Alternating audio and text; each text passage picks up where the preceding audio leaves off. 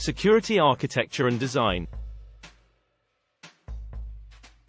Security architecture and design is the process of designing and implementing secure systems and networks that protect an organization's assets from cyber threats.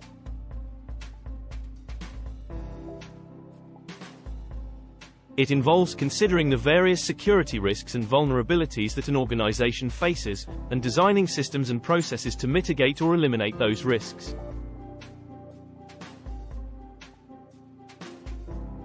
Effective security architecture and design involves a number of key steps, including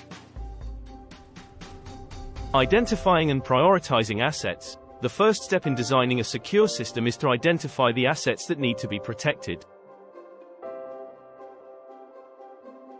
This includes both physical assets, such as servers and networking equipment, and digital assets, such as data and software.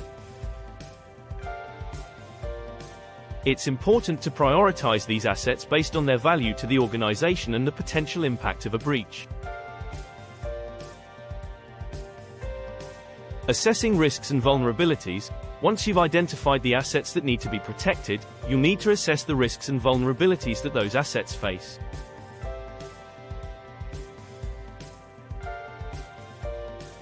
This includes identifying potential threats, such as cyber attacks, as well as the vulnerabilities that those threats could exploit. Implementing controls. Based on your risk assessment, you'll need to implement controls to mitigate or eliminate the identified risks. This could include things like firewalls, intrusion detection systems, and encryption. It's important to choose controls that are appropriate for the specific risks and vulnerabilities that you're trying to mitigate.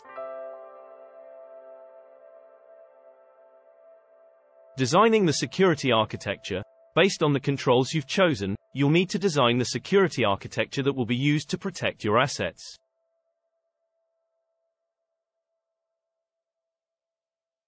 This includes designing the physical layout of the system, as well as the logical structure of the network and the relationships between different components.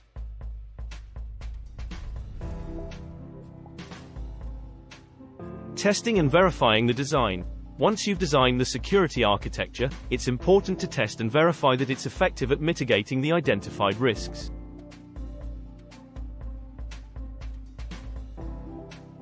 This can be done through a variety of methods, including penetration testing, security audits, and vulnerability assessments.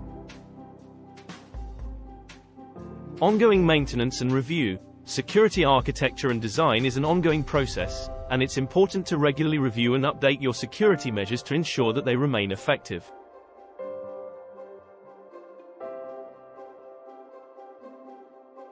This could include things like patching vulnerabilities, updating security policies, and conducting regular risk assessments. Overall, security architecture and design is a critical component of an organization's cybersecurity strategy. By carefully considering the risks and vulnerabilities that an organization faces, and implementing appropriate controls, it's possible to significantly reduce the likelihood of a cyber attack or data breach.